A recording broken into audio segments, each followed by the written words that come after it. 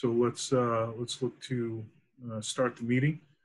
As a reminder, this meeting may be videotaped and rebroadcast on WRPS or other outlets in the future.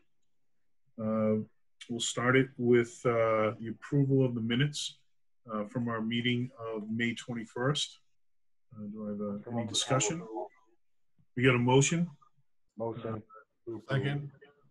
So got a motion by Jared, second by Chris Bernica. I will start off with Chris. Yes. Julie. Yes. Alan. You're on mute, Alan. Still on mute. Yeah. Jared. Yes. Sorry for waking you up. Mark. Yes. Christine. Yes. Doug. Yes. I have to. Yeah. Oh, which one? I'm sorry, Doug Lapp. Yes. And then Ashley. Yes. Tim. Yes. Dan. Yes. Jill. Yes. Doug Wallow. I'm abstaining. I had a work conflict last meeting. Oh, that's right. Jane. Me too. Yes. And Danielle. Yes. All right. Minutes are approved. Next to the next, and we'll turn this over to Lorraine and Sean to talk about the design discussions. Sure. Thank you. Chris, can I share my screen? Yes, you should be able to. All right. Okay, make sure I still see everybody. And come on over here. I cannot, oh, there we go. All right, I could not tell if it was in presentation mode or not. All right, good evening, everyone.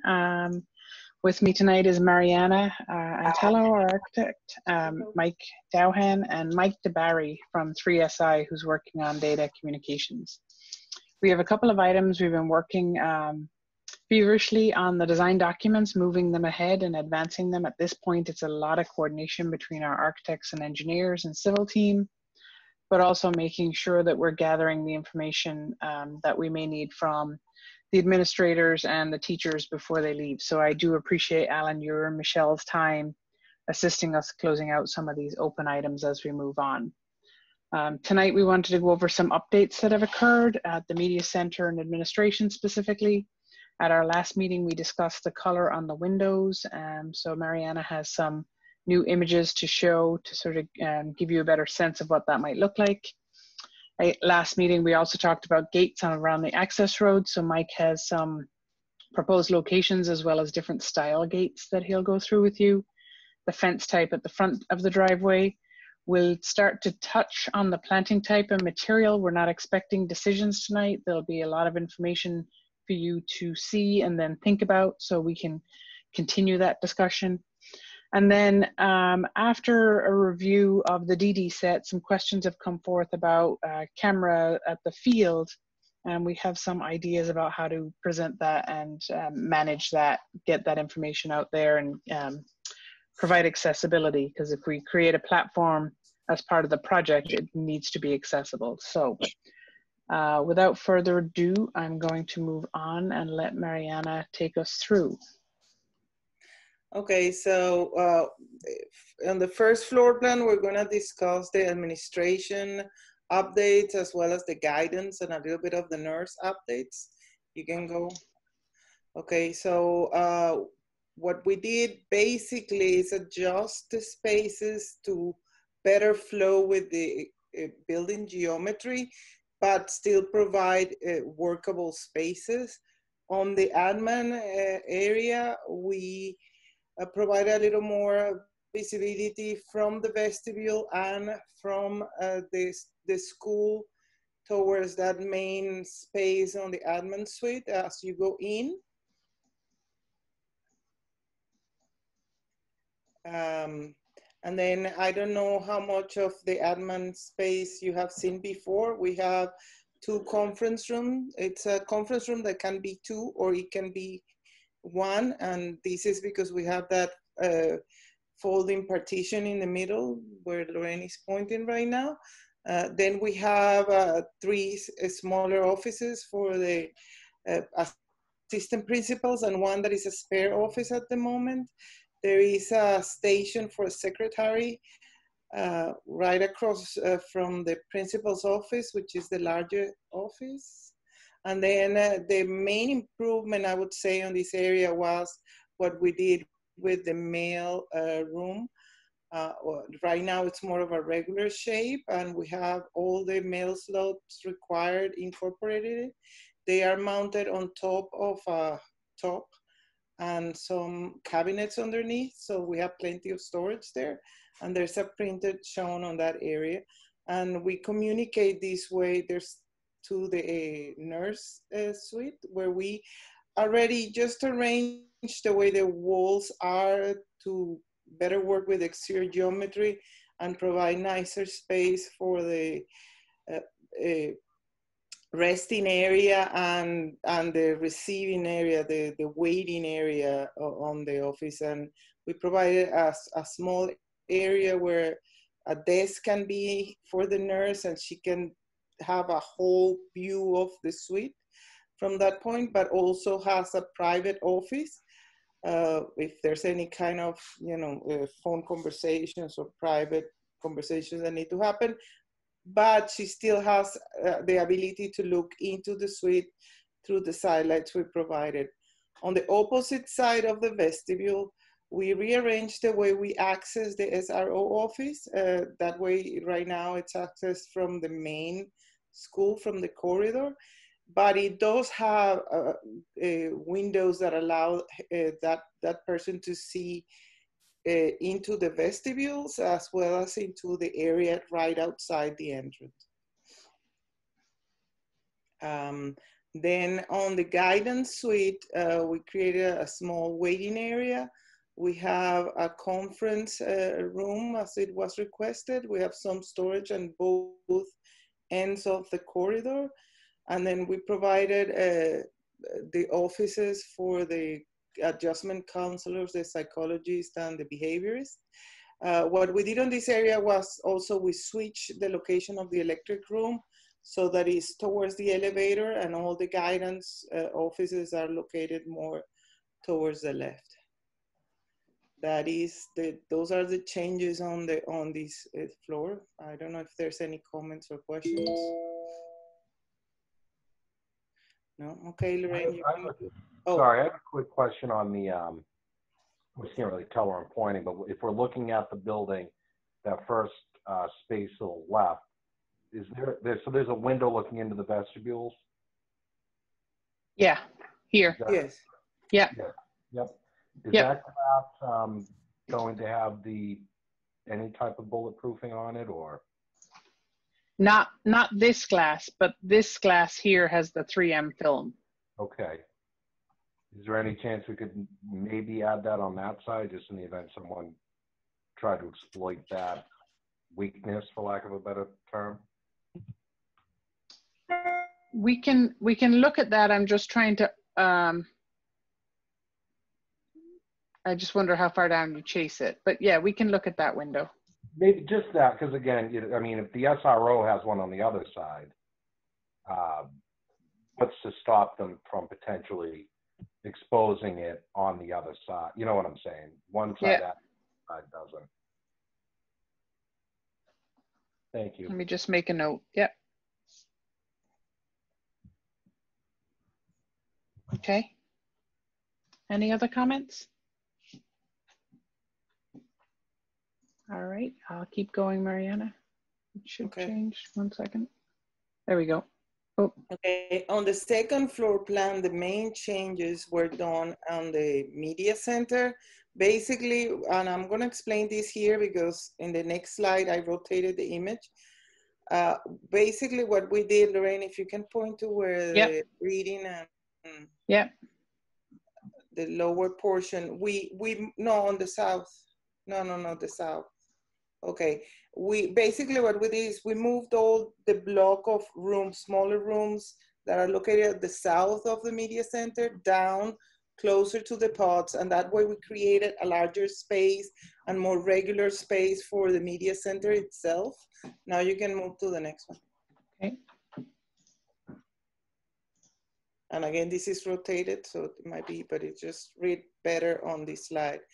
So we move those rooms as that are to the left now, farther to the left, and that way we created a more regular center area into the media center. You access the media center through the bottom right side. This is coming from the entrance and the stair. On the main corridor, we have the circulation desk right in front there, being able to control people getting in and out, and at the same time controlling, being able to see the whole space of the library, as all these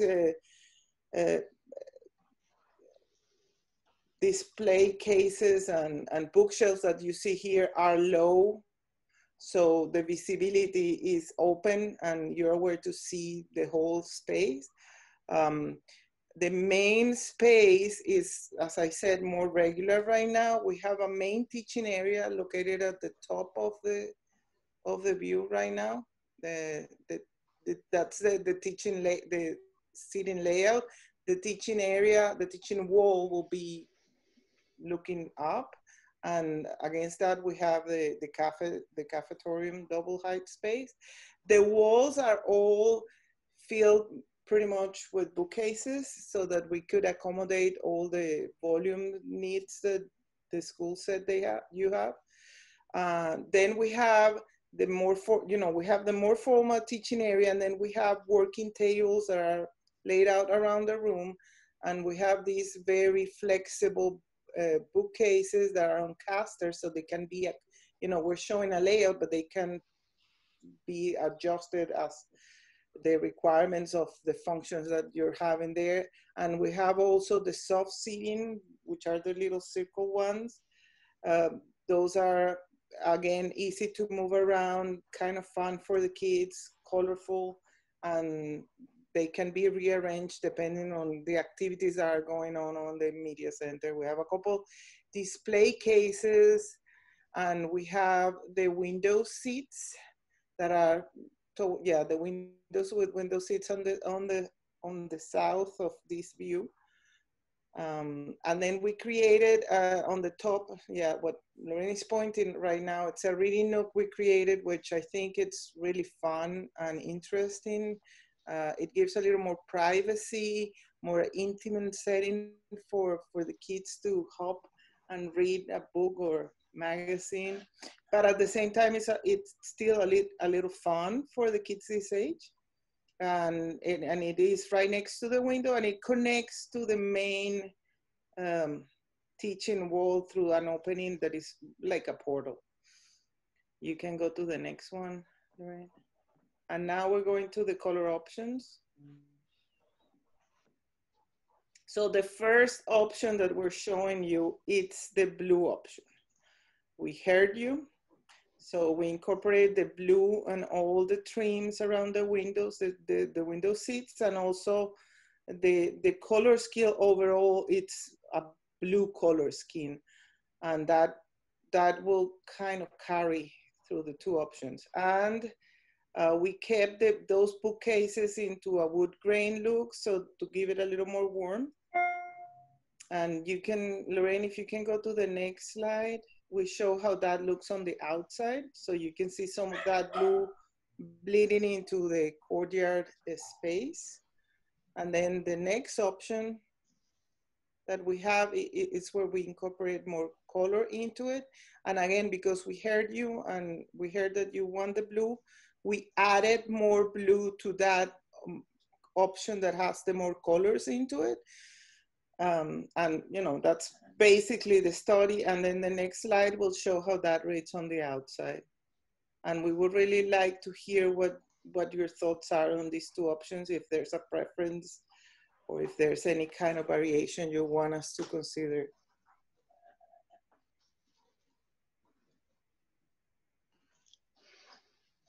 Personally, I like the multiple colors. Okay. I think it adds at this age group, it just adds a little bit more fun to it. Yeah, there's like a whimsical element to it, and it doesn't appear as dark either. Like there's a brightness that comes through as well. I think the multicolor looks less formal. To Yeah. me, I love the blue. I'm glad that you added the blue into the second option, but I think when it's all blue, it almost looks uniform rather than sort of, like you said, whimsical, sort of silly. Okay, so now we have a direction there. Good. Thank you. So you can go to the next slide, and this is just a view, a rendering. We're still working on some of the things that are still in play here. I placed this more of a transition for Michael to go on after. We're still working with civil and all the engineers in general and ourselves on how these plantings are going to go, you know, where these plantings bed going to be, how tall they're going to be. But this gives you an idea of how this exterior learning environment feels at the moment. And to the left, you can see those two bay windows, I'm going to call them, that are shown clad in green right now. And these are something that we're working right now on figuring out how to engineer and detail. And with that, I pass. If there's not any more comments for me, I'll pass the torch to Mike. Thank you. Can I ask one question? Yes. This is going to seem kind of weird. I'll explain why in a minute, but can you just tell me the window sills, are those concrete? Is that wood? Like what material is it and how is it fabricated? Or okay, what part of the sill are you referring to? The exterior part? The outside, you know, the bottom of the bottom. Yeah, that is a precast seal. It's precast concrete. Precast concrete. Yes. And and the reason why I'm asking is because in my last town, we had an issue where years after the high school addition was built, the slabs of concrete literally fell out from the second story and they weren't installed correctly. I think there were supposed to be pins or something that held They them are in. supposed to be pinned. Yeah, and so they weren't installed. And so we ended up having to spend a ton of money to take them all out, and we put in wood, basically.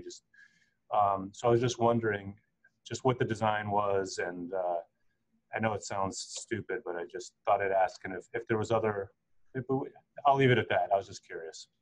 Yeah, no, there's some stone anchor pins that will hold those precast pieces back to the structure. That is a typical detail. And right now we're looking into them to figure out, the designer wanted this very thin look, and we're looking into that to see, you know, what is the right thickness for them to be able to properly anchor them. Yeah, I don't think we'd recommend, and just so no question is stupid, Doug, because everyone has lessons learned. So it is always important to have them and not like 10 years from now say, I wish I had said something. So please never be afraid to ask a question. Thank you. I think wood on the outside is more of a maintenance issue. It was probably at the time, it was an easier fix for you guys in your solution. But I think, you know, precast is going to last longer. It's going to last as long as the brick. So I think, you know, we would propose that because it's more rugged, but we do anchor them in. Any other questions? All right, Mike Dowhan, you're up.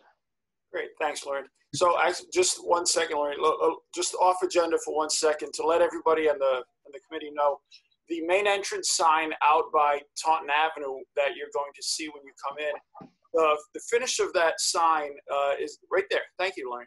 The finish of that sign is going to be brick that matches the building, and the cap on that sign is going to be the same material as the sill that we were just talking about a moment ago. So we're going to tie the sign right into the building as well.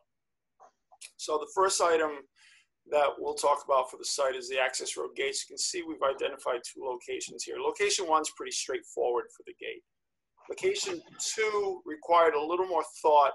It landed there where you see it because we need to be able to maintain the ability for delivery trucks to come in, yep, thank you, access the site and then back up to the loading dock. So that's why that location 2 gate needs to be there. If we wanted to move it anywhere further north, we would need to be able to have the ability to lock and unlock that gate every time a delivery truck comes. Leaving it in location 2 is, you lock it in the morning after the buses are gone, and then you don't have to touch it again until the afternoon when the buses come back.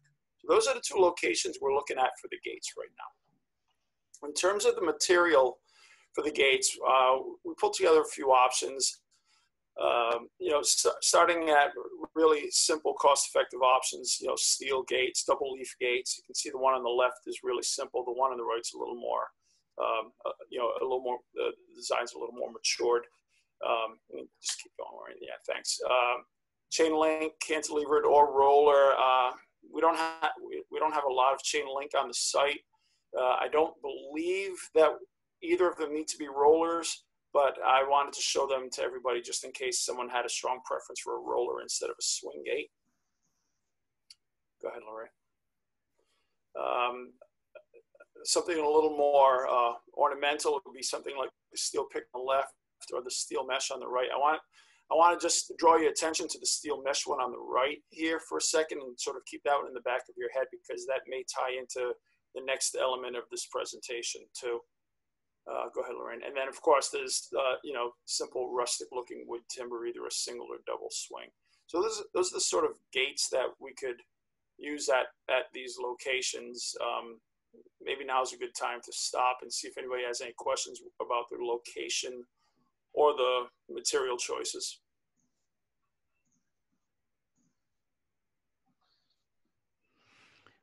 I imagine the wood is cheap, but it probably doesn't have longevity, right? Like that's correct. That's correct. That's correct. There would always be a maintenance issue with the wood ones, though. Well, I'll chime in if you want. We have one of each at the high school right now: sliding gate and a swinging gate. And the swinging gate gives us trouble. Okay. And the sliding gate works well. Partly the swinging gate wasn't really installed the greatest, so that's part of it.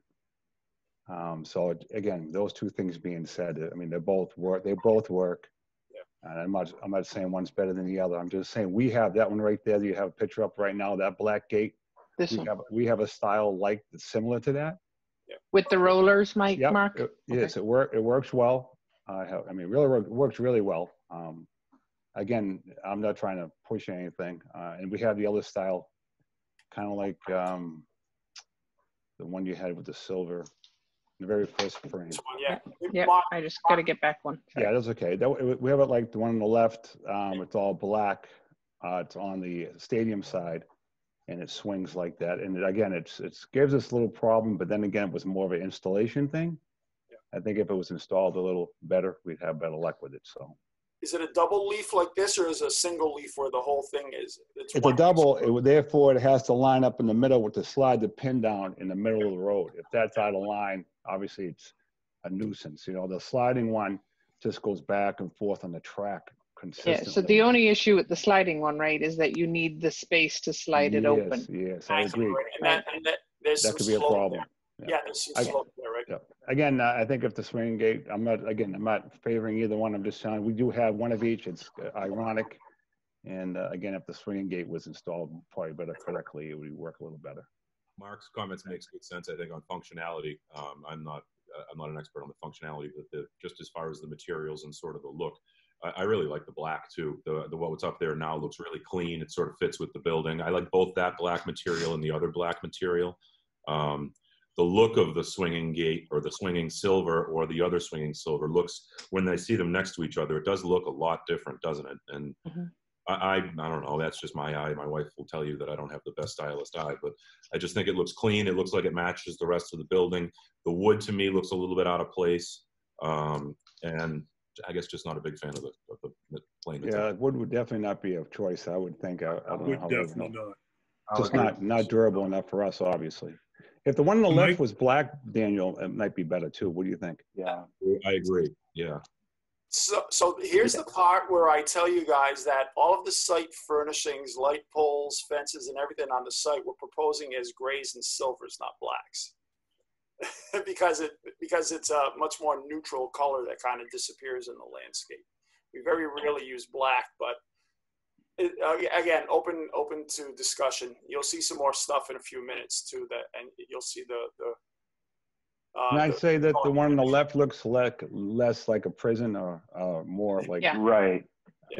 more friendly. And then you could pick a color later. The one on the right looks too, I don't know, obtrusive, you know, too. It's a little heavy, right? It's hard to find. Too heavy, right? Exactly. Good term. It's a little heavy. It's a little heavy-handed. Yep. Okay, so can I ask if, sorry, go ahead, Doug. No, that wasn't Doug, that was, yep. My concern is on the roller, if we did go that route, particularly on location 2, do we even have the space to even consider that? The roller at both locations is going to be difficult. To be honest, the roller. They're not very good looking either. They're not great looking. No, I know. I agree. I'm just thinking it's going to be a logistical difficulty even doing that. It has to go here. Yeah, Lorraine's showing it right. It would have to slide towards the number 2 on this. Yeah. Slide the opposite way because that's where the playground is.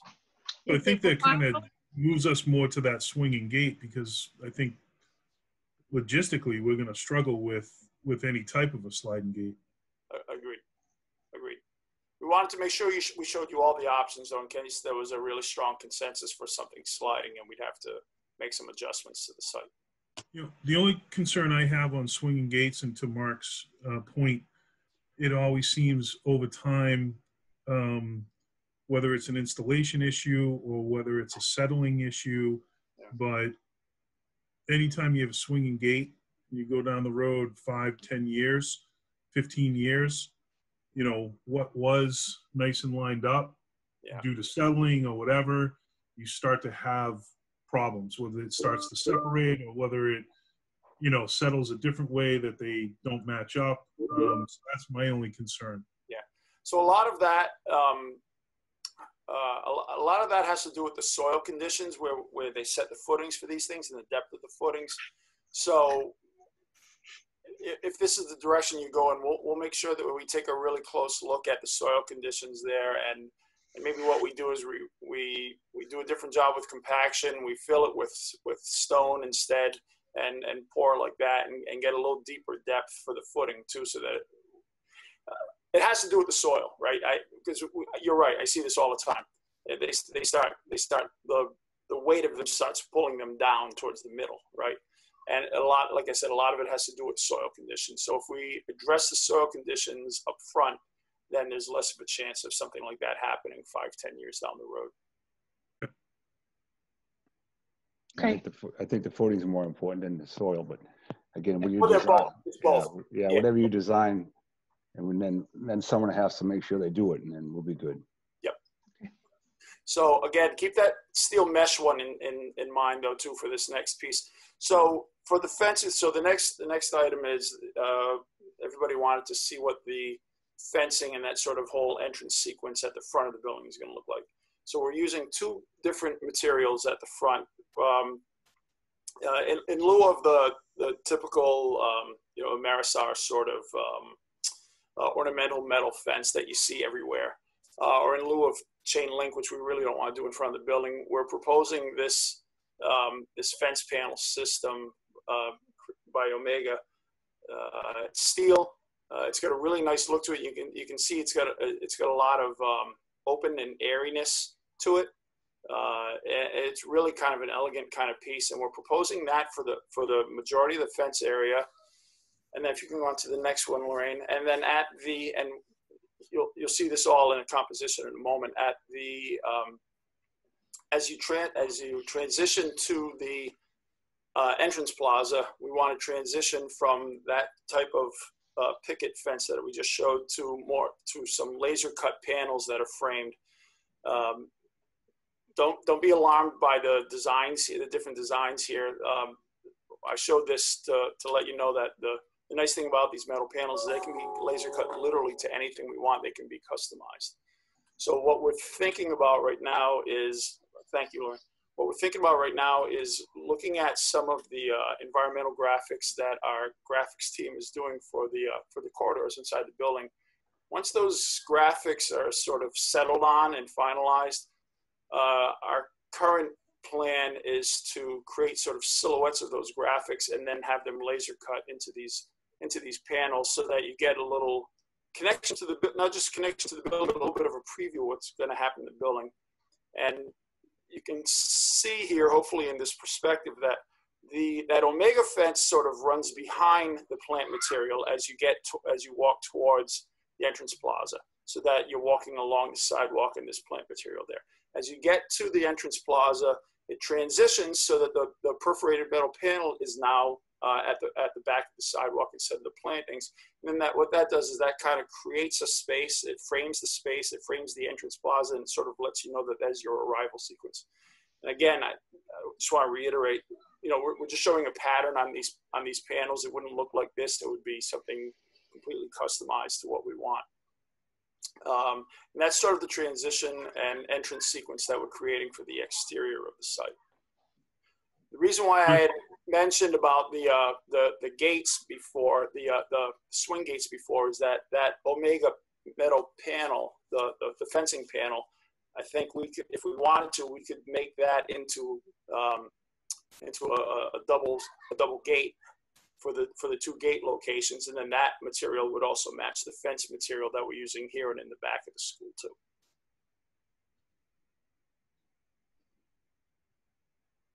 Someone have a question?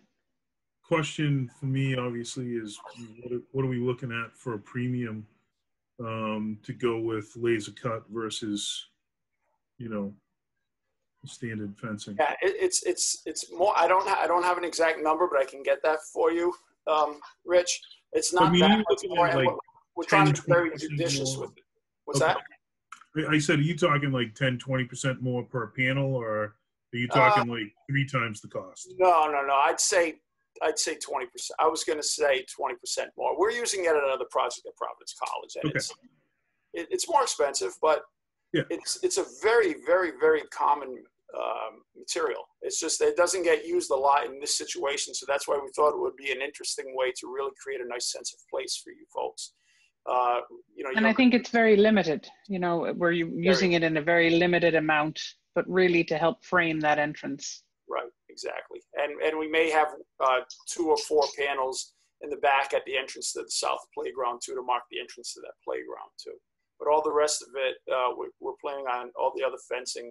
We're planning on using the Omega fence that I showed you before the panels. It's just strictly an accent. And right now in the plans, you're looking at either silver or gray versus the black? Yeah. So you can kind of see, hopefully you can see in this rendering, the light columns that run along the front of the building, those are all silver. The flagpole, of course, is spun aluminum, so that's silver. The LED lights are going to be silver. We're proposing to use a silver gray for the Omega panel, and I'm hoping to use a silver gray for that too. It really does a nice job of disappearing in the landscape using silver versus black that I've found over the years. You know, most of the schools that we work on now, we try to make all of the exterior furnishings in the silver and gray color family. It just makes them fall back into the background a lot more than if they're black. The other thing about them is you notice the dirt more on black than you do on silver. Absolutely. So over time with rain and everything else, it does stand out a lot more on black surfaces than it does on silver. Yep. You can see it kind of ties neatly into the building panel, some of the building panels too, as opposed to black. You know, if you picture all those elements in black instead of silver, there'd be a lot more contrast here. Instead, your eye kind of focuses more on the building this way, and those vertical elements sort of blend into the background more. I love the laser cut. I think it looks beautiful. Great. That Omega fence is awesome looking, I think, for a fence.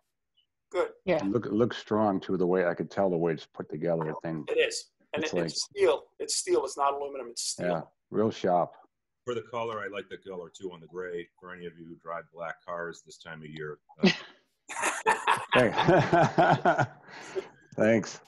Michael, I was going to say the same thing. I really like those laser panels, and I think that if you're people are like the colors of the windows because of that like whimsical look, then those laser panels really follow suit with that if that's the look you're going, whereas the black or something more plain, whereas the plain blue windows is a more traditional look. So if you're looking for like more whimsical, playful, then I think that the laser cut panels and the colored windows, like that all sort of ties in together.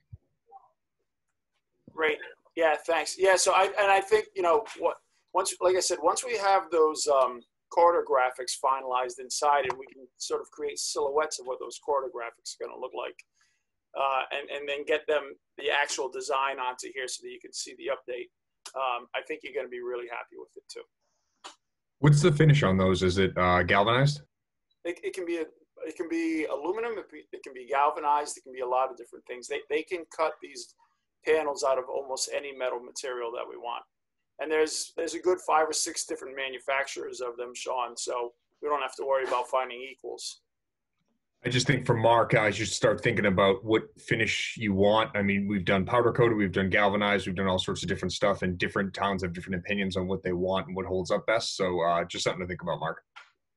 Since they're going to be away from cars too, Sean, aluminum might not be a bad way to go here because it's really durable.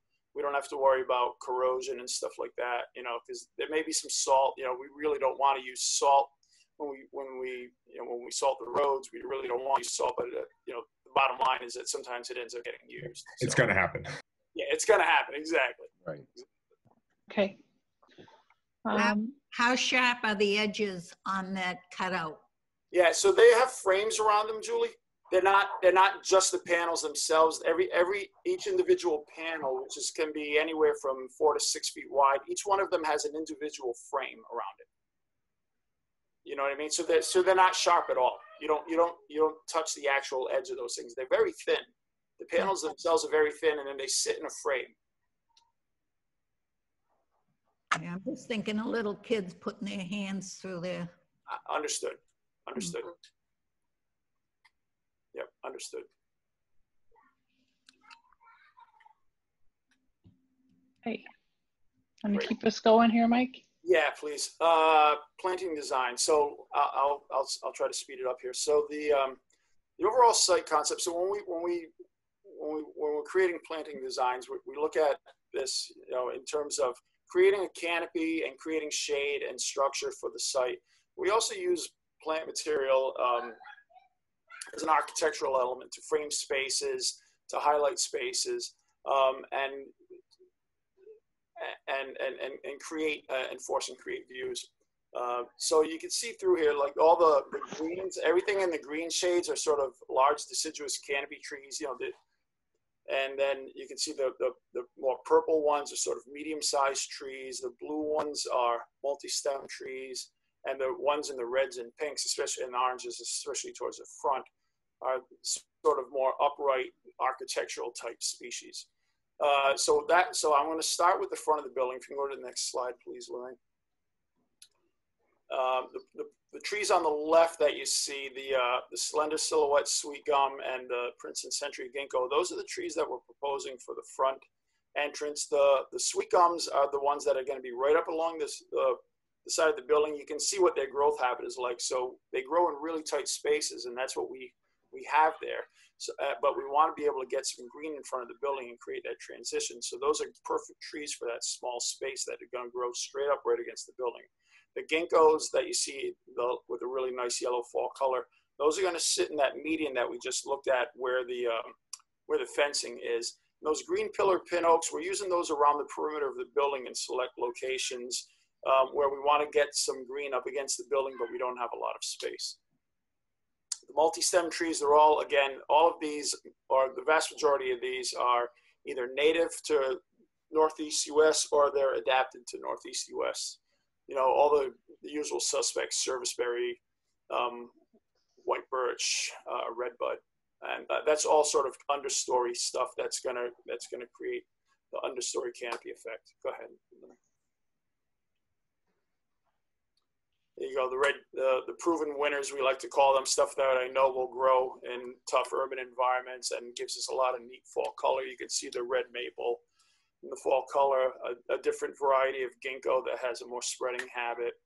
Tulip tree, a different variety of sweet gum, again, that has a more pyramidal habit.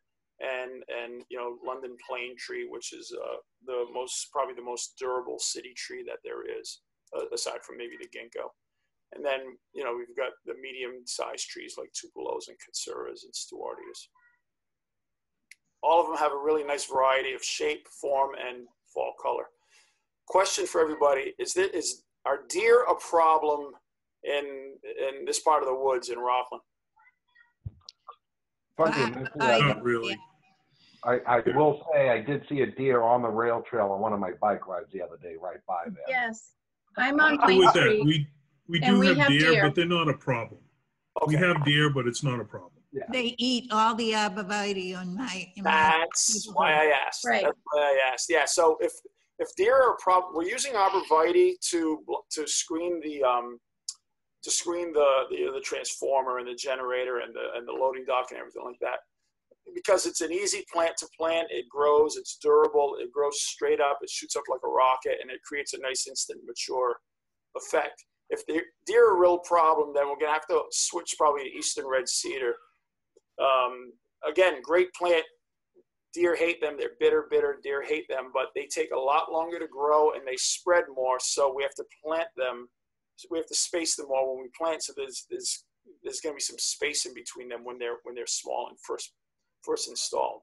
So if we go with arborvitae, you get the full effect right away. But we may have to concern ourselves with deer. If we go with the red cedar, you're going to see some space in between. It's going to take some time for them to grow in and fill in. Okay, Larry.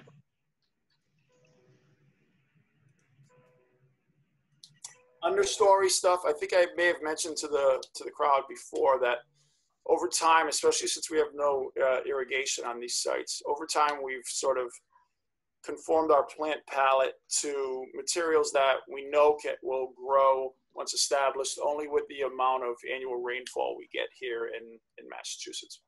So we really have narrowed our plant palette down to ornamental grasses and perennials. And you can see a couple images of the types of plants that we use. And we try to use different stuff that blooms at different times. Grasses, there's two types of ornamental grasses. There's what's called cold weather grasses and warm weather grasses. The only difference is cold weather grasses start to bloom and sprout really early in the spring. Warm weather grasses sprout later in the spring, but last right through the fall. You can see those two images of little blue stem for the summer and the fall. Those are warm season grasses, but they're fantastic through the winter. That fall image you see right there, they stay like that right through the winter, right through December and January into February. That's the plant that we're thinking of using along the entirety of the front entrance, along the base of the front entrance where those slender silhouette sweet gums will be planted, because that's the color look that we're looking for. And the feather reed grass and miscanthus, the switchgrass, we're going to plant those in large swaths elsewhere throughout the site. And we always drop in some perennials for some four-season color too, sedum, black-eye Susan, stuff like that. Go ahead, Lauren. And then finally, the bioretention areas. We want to give you guys a feel of what those bioretention areas, once they become mature, all the plant material inside. There's 3 bioretention areas, right? This is basically what most bioretention areas look like. They've got some flower in them. They've got some color in them, seasonal color, a lot of seasonal interest. I wanted to make sure you saw these to know what they look like, because there's one of these at the main entrance, and that's where we have that boardwalk crossing over one of these with an interpretive sign panel for the students to understand the way bioretention works. So if you're a walker at this new school, when you come down Taunton, you're going to have to cross a boardwalk that goes over one of these bioretention areas in order to walk to the front entrance of the building. So you'll be crossing over one of these every time you walk into the school.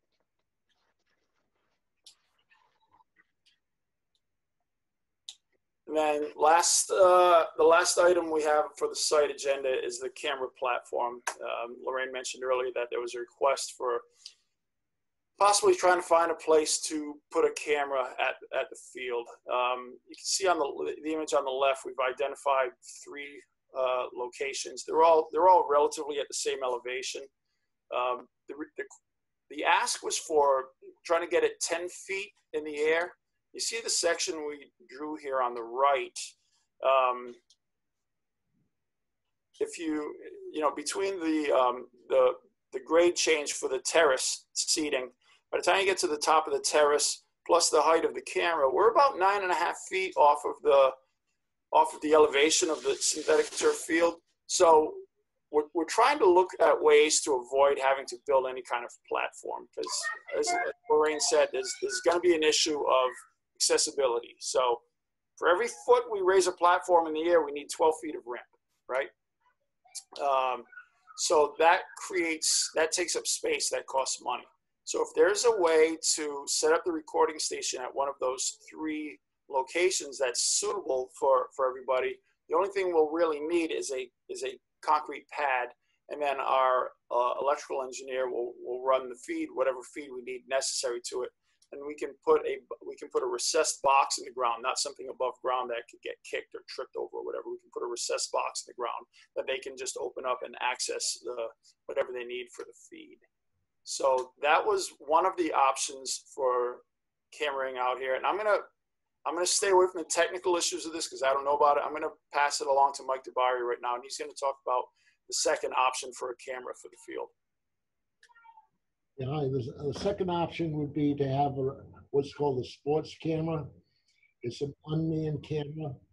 It's stationary. It can be put up on a pole. It would feed the video signal to probably the high school control room. So that would avoid having to put any kind of platform up. It's also an unmanned camera. It'd be high enough so that it would be out of harm's way from vandalism. All right, it's a fairly inexpensive solution. It's a question of whether or not you want a live feed or if you're videotaping and don't necessarily need a live feed. Thank you, Mike. I think we have a history, a real history of using students to videotape athletic events through the cable studio and through coursework that's done at the high school. So just to throw that into the equation. All right, so what do? They take a field camera, a camcorder out, record, saving the video to the camera itself, then go back for the TV studio for editing? That's correct, Mike. Okay.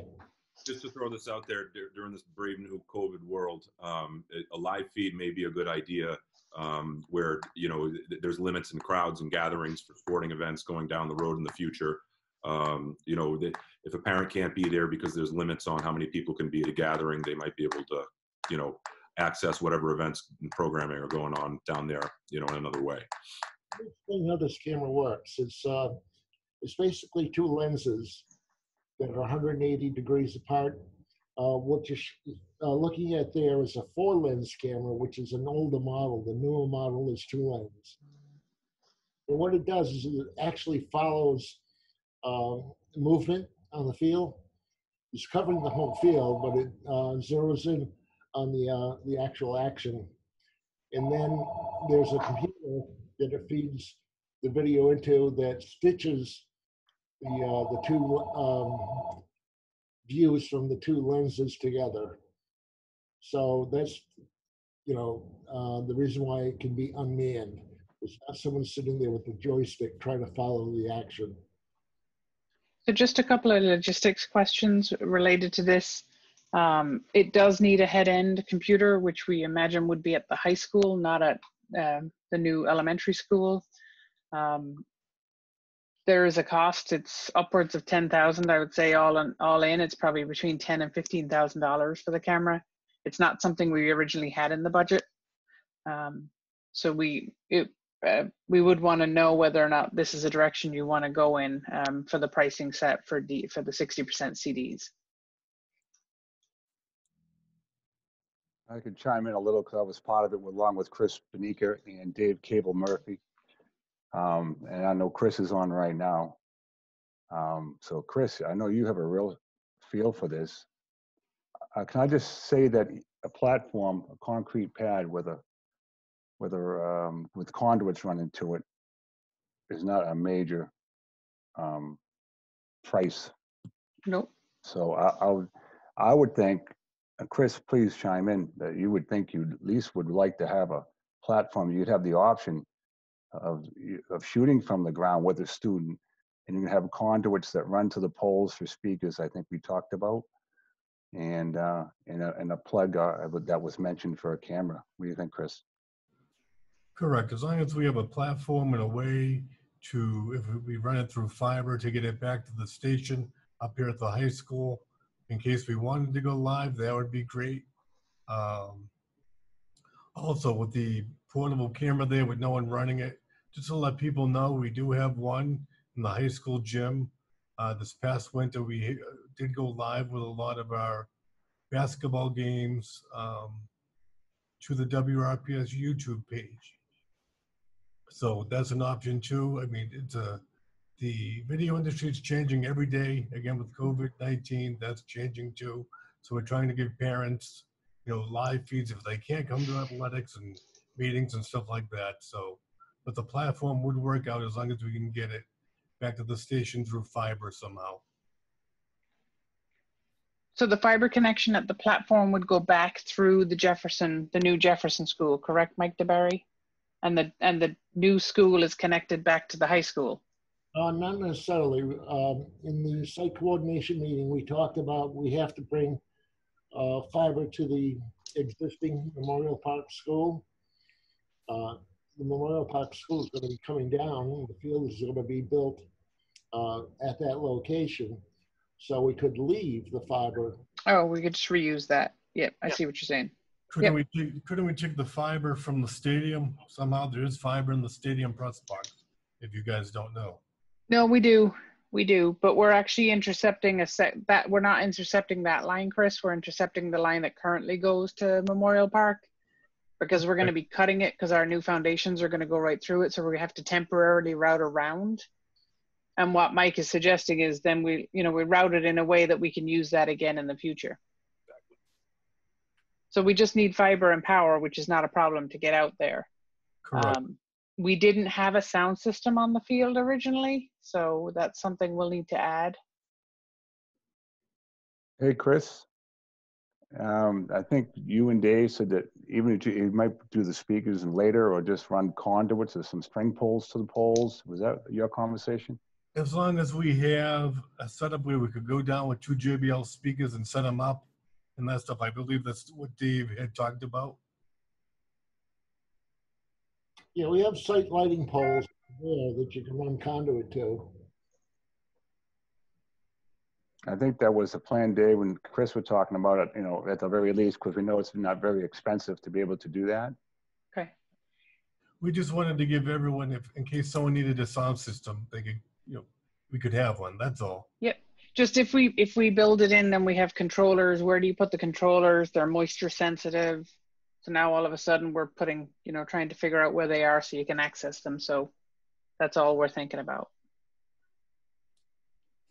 But just bringing them down so you can hook up some speakers to them, that's not a big deal. If I could back up for a second, Chris, you had mentioned a few minutes ago, you said, as long as I have a platform, I'm good. Where we're showing the recording station in this section at 9.5 feet above there, would you consider that your platform? Yeah, that could work. As long as I get a clear view of the field, that's fine. Or anyone who's going to record there. I would assume youth football at some point would record their games. Okay. Put some aphrodite around it, some grasses. A needle. So, obviously what we're trying to do to escape additional costs and to escape the issue of having to build this up even more and get access to it is, if this is okay, then you're right, Mark. All this is it's a concrete slab on the ground and conduit running to it, and and a place to plug in, and that's it. That's the whole added cost. Right, and inexpensive and semi-easy. That's what we're looking for. I think that's the way to go. Yep. Okay. And you guys just tell us whether you want it in location 1, 2, or 3. Doesn't make any difference. Yeah, that'd be Chris and Dave would make that decision. Yep. Any sense, Chris? When do you guys need to know by? Middle of next week, end of next week? Let me meet with Dave. I talk to him tomorrow. We'll go through this if I can get the PowerPoint. Yep. Perfect. Thank you. Thank you. All right. That is all we had for you tonight. Excellent. Any questions by anyone? I'd like to add, I've been talking to our athletic director and Brenda Folsom. I'm not sure her title. Alan might know better than me, but anyways, we were going over gym equipment. No one really spoke to him. Not a major deal, but everything looks great. They asked me about the basketball court. Now that's what would be the term? A legal size or a playable size? MIAA? What's the term? Does that make sense, Lorraine? Yeah. Mariana, is it 84 by 50 or do we have a 90 by? It's an 84 by 50, correct? I thought we were doing 90. Mariana, you're on mute. Sorry. Yes, that's correct. It's the 84 by 50. We cannot accommodate the full size MIAA court size on the gym that the MSBA, on the dimensions, the space the MSBA allows us to have.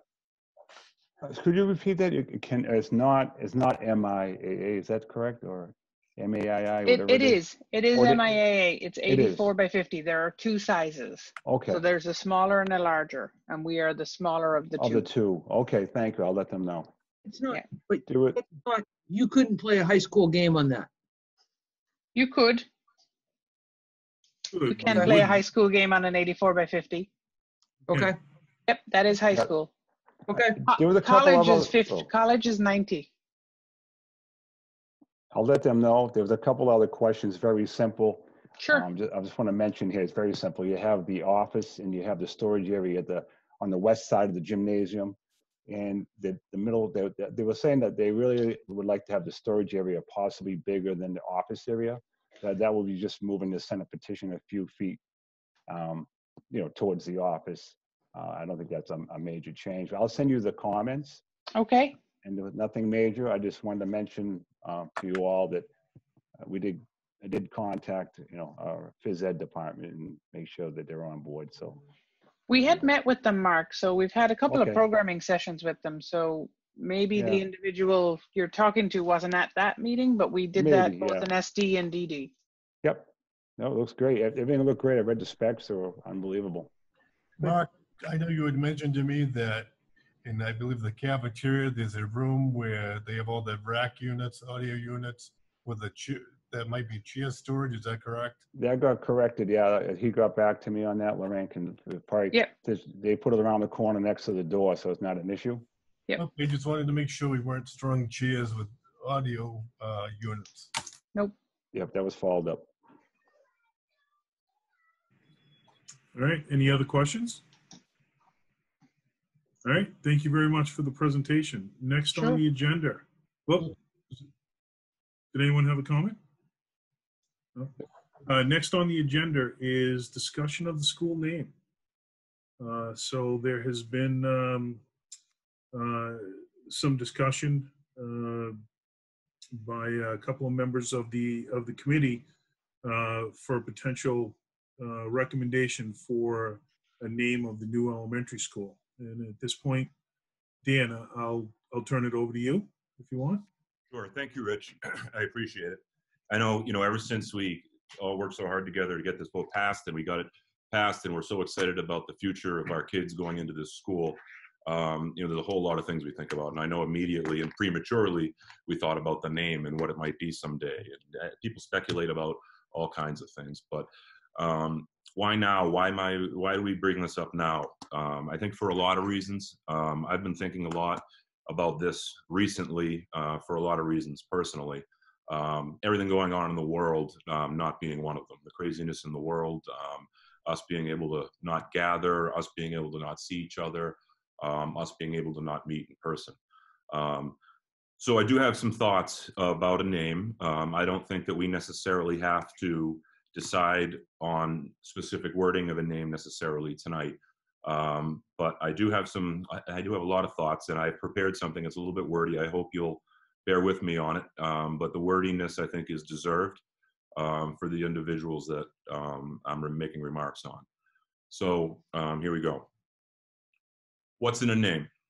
As a boy, of all the lessons that my father taught me, amongst the earliest and most frequent was to take pride and defend your family name, to make every effort through our deeds to make sure that others that bear it, our parents, our siblings, our children, proud. What is in a name? Part of human nature is to give names to things, to people, and yes, to places and structures. Giving names to structures and buildings is often a way that we as a people pay tribute to lives lived, to service to others, and to inspire. What is in a name? We are on a path together as a community, as neighbors, to build a wonderful structure, a place where young minds will grow and be nurtured, a place where dreams will be born, a place where the foundations for our common futures will be built. What is in a name? How is a name given to a place of such importance? How is a name given to a place that will grow the minds of our children, grandchildren, and great-grandchildren? What is in a name? Who among us, or before us, has lived or is living a life so dedicated to others, so invested in the future of Rockland's children? Whom among us, or before us, is so worthy to have their names permanently affixed to this great structure? What is in a name? To you, my colleagues, I would like to submit to you the members of the Rockland Elementary School Building Committee. Just a summary of the commitments that Anne and Richard Phelps during their lifetimes have made to the town of Rockland and to its children. Anne Elizabeth Phelps.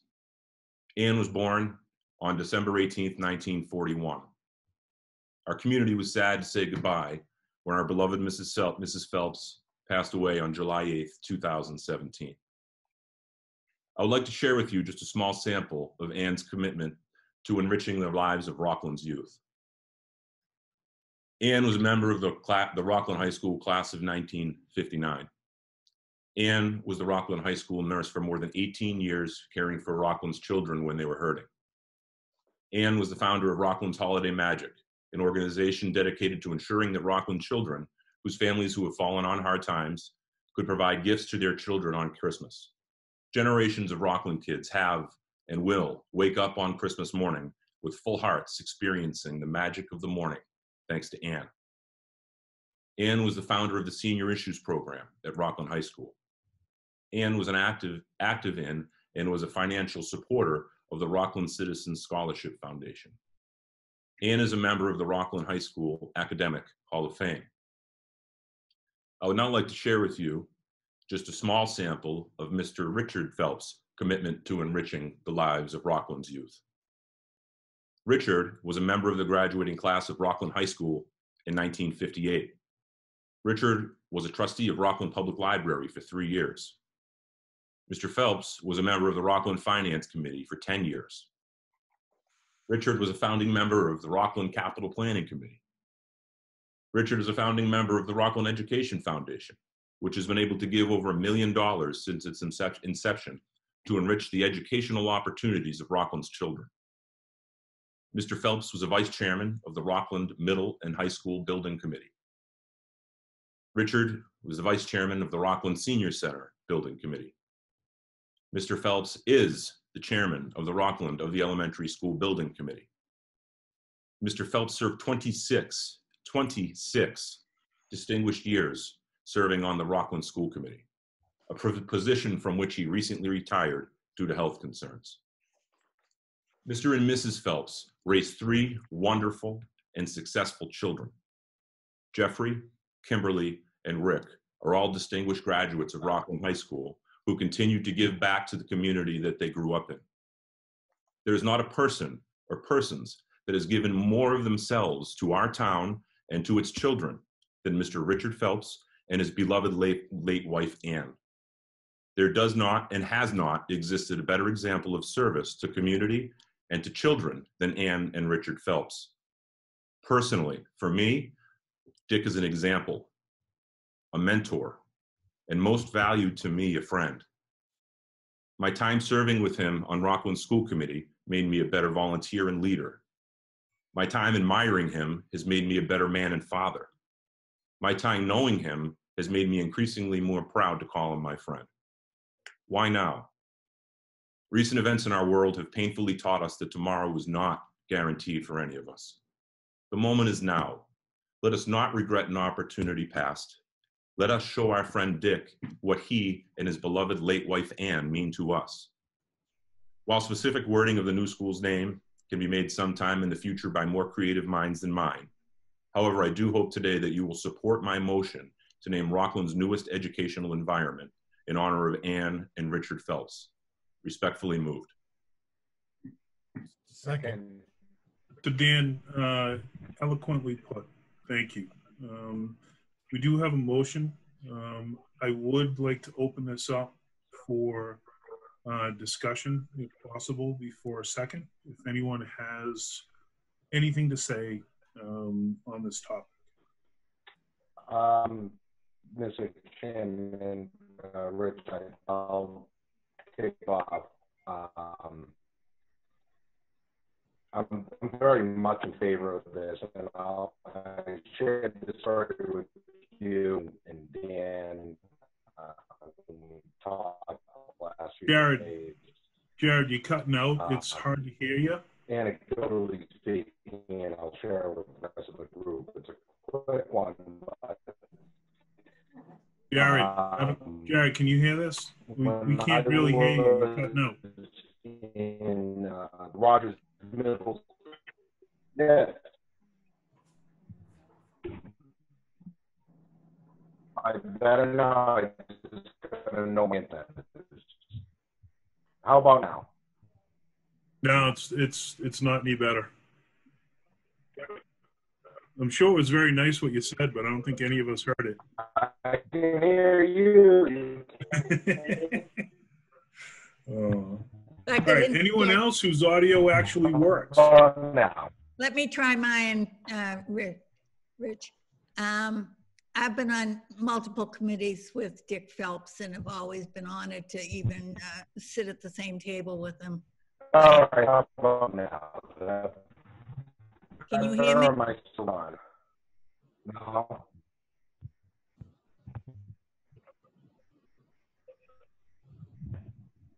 Can you hear me? I can hear you, Julie. Okay. Yeah, we can hear you, Julie. Okay.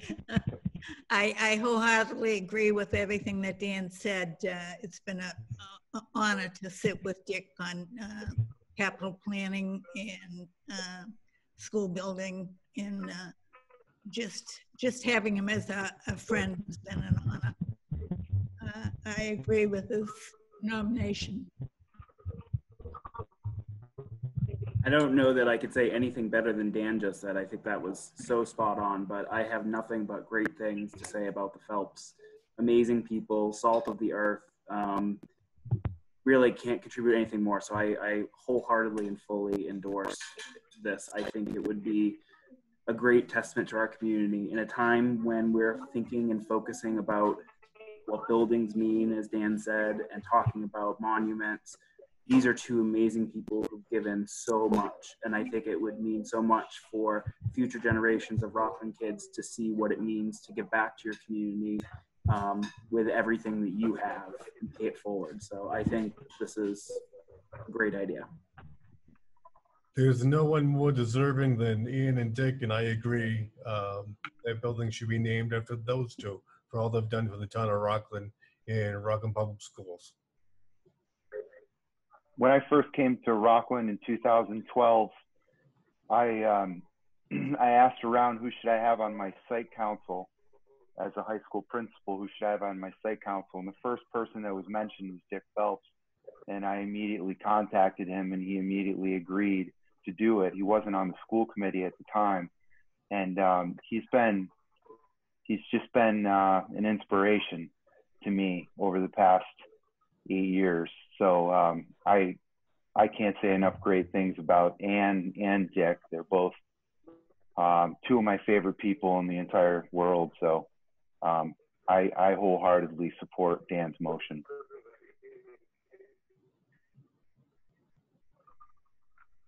So I've got to know the Phelps family with Dick and Ann and their 3 kids. Just an incredible family. Someone that you can admire and you look up to.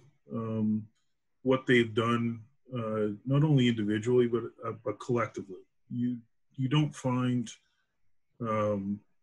families that do that, quite honestly.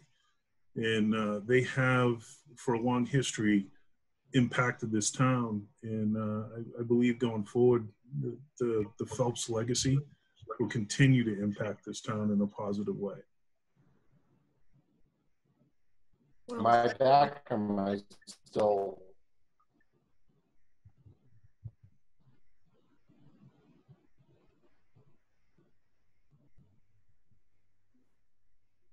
Try again. Can we hear you? Say something. Me? Yeah, I can hear you now. Can you hear me? Maybe not. You can hear me? No. Okay. Sorry. Try calling in, Jared. Call in on the thing on your phone, and I bet you'll be okay. Zoom meeting.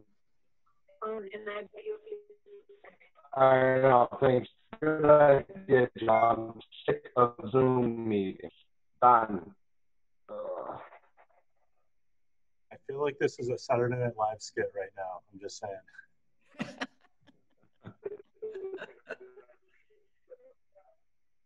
And I can just say from my own experience. Can my phone work? I just wanted to add that me being new to town, it was amazing. You know, right when I started, Dick came in the town hall and introduced himself to me and gave me a little bit of background and made himself available. Just unbelievable gesture. I've gotten to know him a little bit over the last 10 months. And, you know, being new and what little I know, I don't want to say much, but from my perspective, I completely support what you're all doing.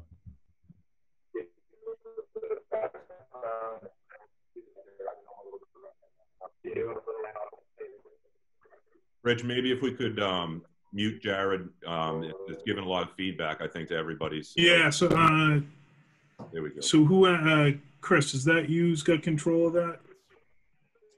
Hold on now. All right, Jared's fine. He's there. You there now? Did you reconnect? Am I out? Hold on. Am I good? There you go. Yes. Let me get out of the other thing so I'm not acting. Oh, feedback. All right. First, this is my last Zoom meeting for anything. I'm done. All right. Sorry, meeting's over.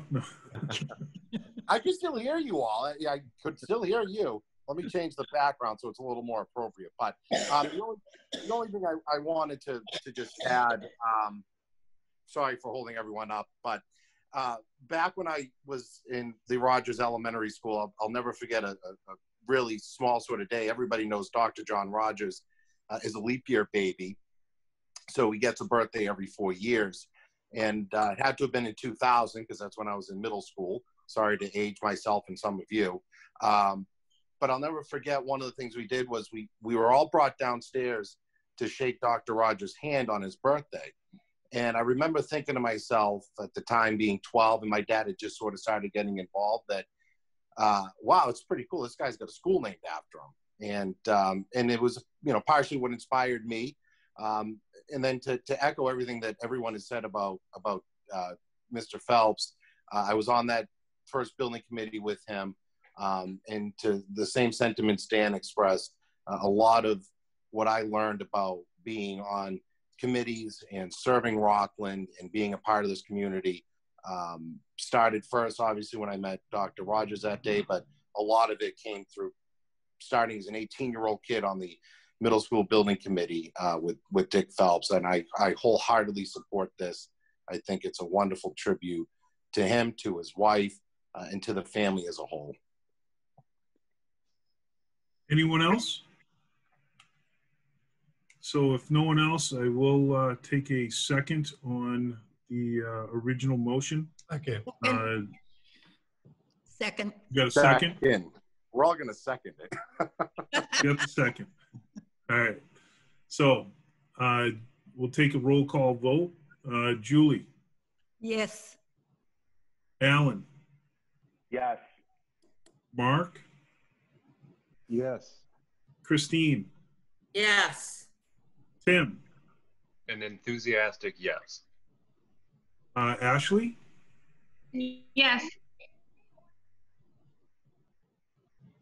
Jill, Absolutely, yes. Jean, Yes. Doug, Yes. Vika, Yes. Dan, Yes, and thank you. Jared, Yes. Danielle, Absolutely, yes. and I am a yes for unanimous to name the school after Richard and Ann Phelps. Thank you. Thank you. All right. That's cool. Thank you very much, everybody. And to Dan's point, I think it is earlier than what I think we had wanted it to be, but the circumstances in this crazy ass world today has kind of, I think waiting could have done a disservice. We don't want that to happen. So the last is invoice review. As you know, the invoices are all being vetted, and Alan has the authority to sign on our behalf. We haven't had any issues with that, but we also want to be as transparent as possible. So here is the most recent, thank you, Sean, invoice. Does anyone have any questions regarding the invoice at all? Just Just sort a of notes. quick- Go ahead, Sean. Sorry. Sean, you muted. You had one red box around the bottom of the There you page. What was that about? How's that? Can you hear me now? Yes. Okay. Yes, we can hear you. So our invoice sheet shows all the invoices for every month. You'll have this to review, and then as part of this attachment, in case you want to dig into it, we have attached a budget summary sheet, a detailed budget sheet, and also a cash flow, and we'll do that every month so people can play along with the how the cash is being spent on this project. Sean, thank you for working with Biz on getting Oh. her. Sure, she's been great. Yep, thank you. We like happy accountants. And anything she needs, I'll be if I can figure it out, I'm happy to accommodate her. It certainly makes life easier. Yeah, I think on all this stuff, the whole process that is put in place is actually going to be beneficial because everyone at the committee is going to see what the invoices are. We have a second set of eyes in the town accountant looking at everything we do every month. And it's going to make for a smooth process, particularly with the MSBA and the reimbursement from them. Yeah. The process that we learned from best practices through the first project, that when we came out the gate, we stumbled a little bit. And fortunately, I think we learned from the first one and implemented this from day one. So I think it's a great process. Yeah, she's really helping us just walk through it and keeping us on track. The only question I have, which is more just functional and maybe just for my own curiosity, and I don't know if Jane or Sean will answer it. Is this money still coming out of feasibility, or have we spent that portion of the project budget? Feasibility is done, and we are into construction documents now. Okay. And was there any money left over in feasibility? I will check, but typically what we do is we'll transfer that money down into the other buckets so that it becomes eligible. But it looks like if there was, it was minimal. It's about $7,000. Yeah. $7,000 can buy some stuff, though. Absolutely. It won't, yeah, if it's still up there, it won't be MSBA reimbursable, but it's still within your budget. So it's certainly there to be spent if you need it. Right. And if you remember at the end, we had what was it, an extra $21,000 that, wasn't it towards the end that we had an expense that we weren't expecting during the feasibility study, if I remember? Yeah, all of these are estimates, so we do our best to keep under estimate, and we did transfer some money down, but the way the MSBA process works is we kind of have to take our best guess at where we're going to end up, and I think where we ended up with was with $7,000 left in the OPM feasibility study budget. But just because you're not getting reimbursed, you got to remember it's money that you didn't pay, so you shouldn't be reimbursed for it anyway. So you're saving 100% of every dollar there. Does anyone have any questions? All right, if not, next is next steps. So our next steps are at the end of this month, actually early July. The architects will have completed their 60% drawing set. We're going to send them off to the estimators. They will have them for 3 weeks. We'll do our estimate reconciliation just like we did for the DD process, and we will submit that to the MSBA for their review. All right. Does anyone have any questions on that?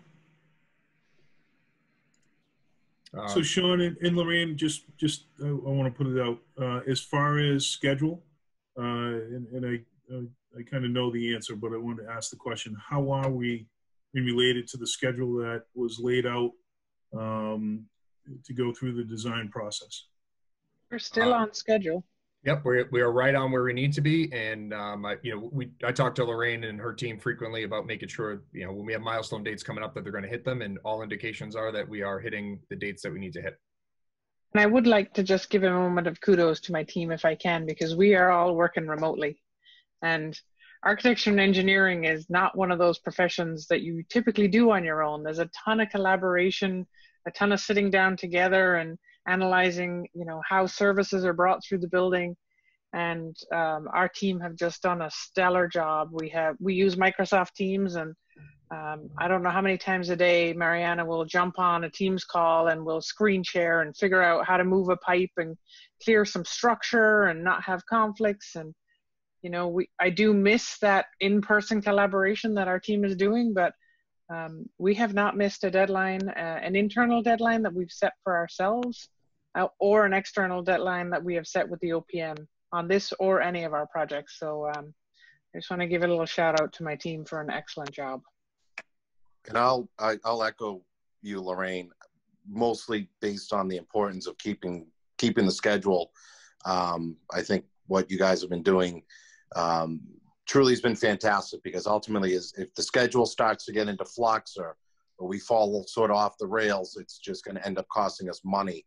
And your guys' commitment to keeping us on track and keeping the project moving on track through this is definitely commendable, because that means we have more funds to spend on the things we need for this school. So I appreciate it as well. And just like all of you, many of them have young children at home, and we're all learning how to balance our profession as well as parenting and teaching, which is a new profession for us. So. You all have been good. You guys have been fantastic to work with, at least from my end. You guys have been great. Thank you, Chris. Thank you, Jared. And so just to that point, I know that there's been a lot of questions and a lot of emails and a lot of back and forth. And I know Alan's really stepped in to help out with that process, but and a lot of other people on this team, I think Alan's kind of the leader of the ship on the school side. And so that's certainly appreciative. And just so you know, that is so important for us to keep on track. When the architects ask a question, just responding to them and getting an answer timely is the way that they can keep on track and not having to go back and ask more questions. And that process has been great.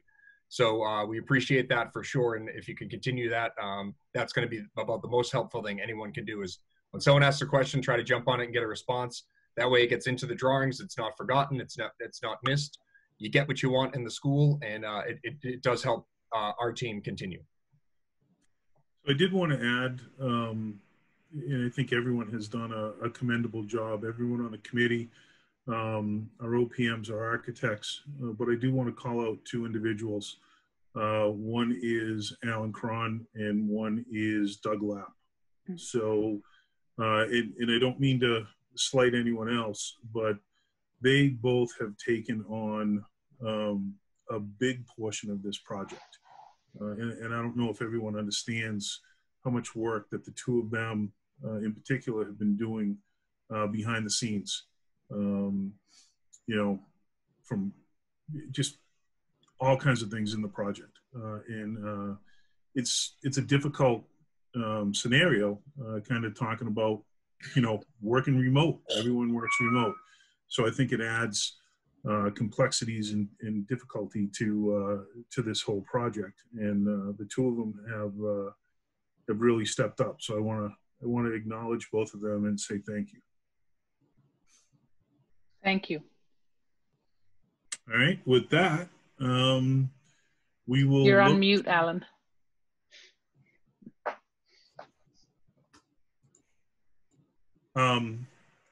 So with that, we'll have our next meeting, and it looks like the remote meetings will continue for the foreseeable future. We don't know exactly when and if this will ever end. So we're looking at, I believe, July 23rd as our next meeting date. I'm sorry, July 16th, I think it is, right? So yes, the 16th. Yeah.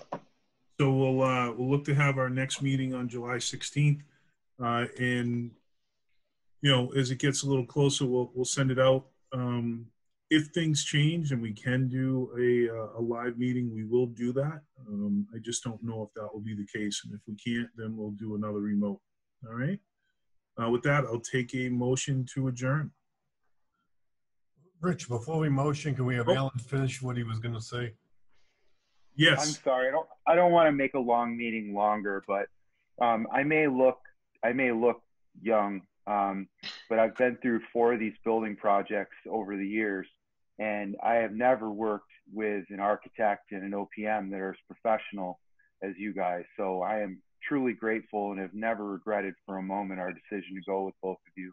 And I thank Mark Sham for his guidance on that. This is going to be a tremendous project. Every time I see the work that you're doing, I'm just thrilled for the kids of Rockland. So thank you very much. And Rich, I think you're doing a hell of a job as chair too, since we're handing out compliments. That's all I have. Yeah, I'm just turning over things to you and Doug. Absolutely. I might look dumb. I'm not dumb. No. All right. So I will now take a motion. A motion to adjourn. I get a motion. I get a second from Jared, and we'll take the. So Julie. Yes. Alan. Yes. Mark. Yes. Christine. Yes. Tim. Yes. Ashley. Yes. Jill. Yes. Jane. Yes. Doug. Yes. Chris. Yes. Dan. Yes. Jared. Yes. Is Danielle still on? I don't think so. I think she had to go get the kids. Okay. All right. And I'm a yes. So we are meeting adjourned. Thank you, everyone. Stay safe. Thank you.